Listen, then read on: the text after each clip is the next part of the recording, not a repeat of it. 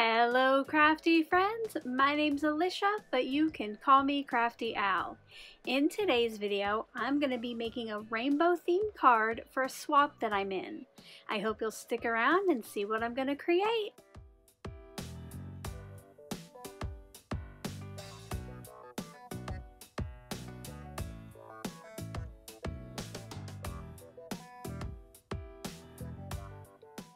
Thank you so much for stopping by today.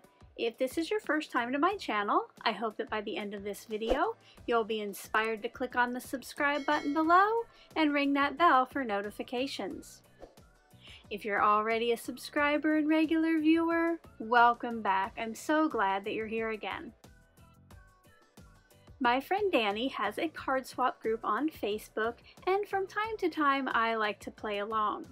Earlier this month, I shared the gnome card that I created for a swap. The picture is up on screen now. And today the card I'm going to create is for a rainbow swap. You know I love rainbows. Now unfortunately, Danny's group isn't open to new swappers, but you might be able to find something on Split Coast Stampers or a different Facebook group. Now if you happen to know of any open card swapping groups, why don't you leave those in a comment section below so others can find them if they're interested. For my card today, I'm going to be using a variety of products, and I'm going to be doing a little watercoloring to make my rainbow. Now as I get started on the process, I will tell you about the products and tools I use, but as always, if I ever leave you with any questions, feel free to leave those in that comment section below, and I'll get back to you just as soon as I can. Let's get crafty! I'm going to get started by doing the watercoloring, so I got out my liquid watercolors, which I will list the individual colors in the description box below. I also got out a little palette, a pipette with some water in it, and kind of a wider brush for making my backgrounds. I did protect my surface with a plastic cutting mat, and I have a paper towel there to wipe my brush off when I clean it. I chose some scraps of watercolor paper that I had that would fit that largest rainbow, and then for that little strip I will actually be making just a smaller piece with more of the colors together for the die cut word. Shortly before I made this card, I had attended Virtual Stamp Joy, and we used these watercolors for a couple of the cards. So I was really in the mood to get a little bit more use out of those, so that's what kind of inspired today's card. To get started, I dropped, I think, 1 or 2 drops of the pink in my palette, and then added some water with my pipette. Not really sure how many drops of water. Then with that brush, I added some water to the top half of my first piece of watercolor cardstock, and then I added dots of the pink ink on there. I kind of spread that around until it was mostly full, and the rainbow, it was big enough for that largest arc. Then I brought in my heat tool and dried that. Now before I move on to my next color, I did want to start the one for the word, so I added some to the skinny strip at the top of my workspace, and I went back in with kind of a drier brush and more of the pink on the piece that I would end up die cutting. I repeated this same process for the 3 remaining colors. The only real difference was as the arcs that I needed to die cut got smaller, so did the area I painted. I did do most of this off screen, and then I set these pieces to the side to dry while I moved on to other parts of the process. I wanted to create a sky to go behind my rainbow, so I got out some Ocean Mist ink from Gina K, my blue blending brush, a cloud stencil, and I'm going to be stenciling on to just a scrap of white cardstock. Now this stencil I love the clouds on it, but it's not quite wide enough to go across a card when it's landscape. So what I do is I kind of ink blend the left half, making sure not to go too far over, and then I match one of the bumps up with one that I had just stenciled. I do this process to cover left to right, top to bottom on that piece of white cardstock. When this piece is full of clouds, I do remove the stencil and come in with a little light blue at the bottom of the piece as well. For my card front, I want to make it look like the rainbow is popping out of an opening on the piece we just stenciled. So I brought in my circle dies and I kind of figured out which circle would fit to have the rainbow come out of there. So once I figured that out, I took this off screen and die cut that. Now I did make sure to keep the cloudy circle that it cut out because I will be using that later on. My watercolor pieces had had time to dry completely, so I was going to do a little bit more die cutting before moving on. I cut the rainbow from each of the watercolored sections and the word rainbow from the other piece. Now I did end up cutting the shadow for rainbow from vellum, and I think I cut the word rainbow once from the watercolor piece and maybe one more time from just regular white cardstock, and I did adhere those together just for a little added dimension and a little extra strength for that word.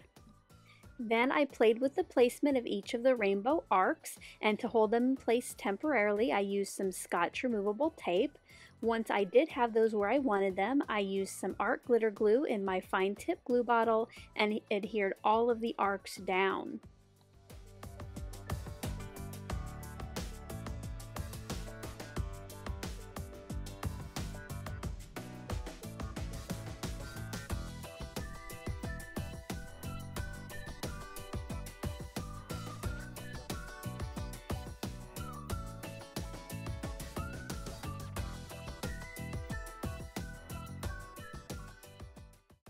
Once those were all in place, I added adhesive to the back of the word rainbow and got that placed onto the vellum shadow.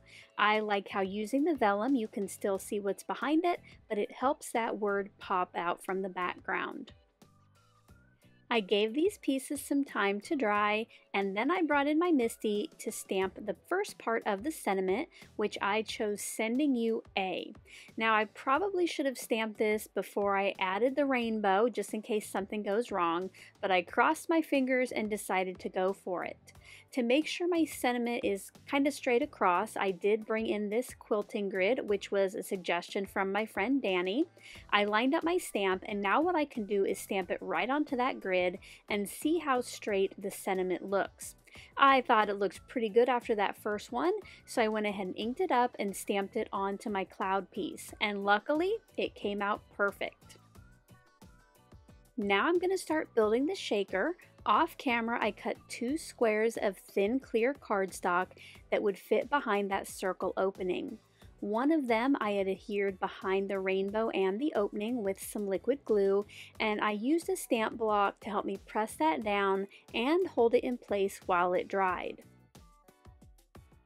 Off camera, I cut and folded a card base, and I added some foam tape to the back of my shaker piece, making sure that I did have an area around that opening that was completely sealed off. Then I brought back in my cloud circle, and I got that placed behind the window so it looked like it flowed correctly. Now to get this onto the card base, I temporarily tacked that down with some Scotch removable tape. Then I added liquid glue to the back of the circle. After that was on there, I placed it onto the card base, doing my best to center everything. And once I did have that centered, I kind of pressed down on the window where the cloud circle was, and then I carefully peeled that up and I held the circle in place. Not that it was necessary, but I did go ahead and remove the 2 pieces of tape that I had tacked that down with. Now it's time to get that shaker filled up, so I brought in some small sequins and that second piece of clear cardstock. I pulled back the release paper from about half of the back of my ink blended piece, and then I got that second piece of clear cardstock put in place. I snuck a little bit of an opening at the top. Maybe I should have left a little bit more of the blue release paper on there, but because my sequin container has that corner, I was able to just get that right in there and dump in my sequins. I finished pulling off that release paper, and then I used some liquid glue on top of all the foam tape and the areas that now had plastic. This liquid glue will give me a little bit of wiggle room as I get that placed right above the cloud circle that's on the card front already.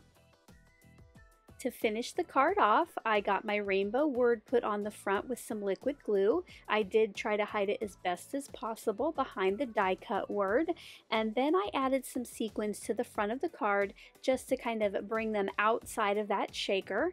I put down 5 dots of glue, let that get a little bit tacky, and then added a sequin to each. Then on the inside of the card, I added some of the leftover arcs, and I added my personal stamp to the back. And here are some close-up looks at the finished card.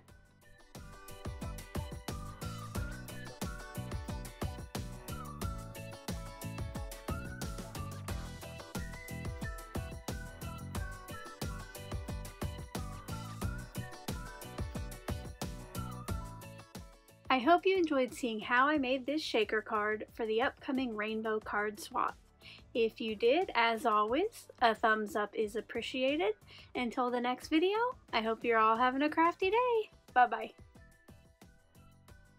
Thank you so much for taking the time to watch all the way to the end of the video. I hope now you'll consider clicking on one of the videos or playlists I have linked above. And if you are interested in any of the products or tools I used in today's video, I do have some links in the description box below.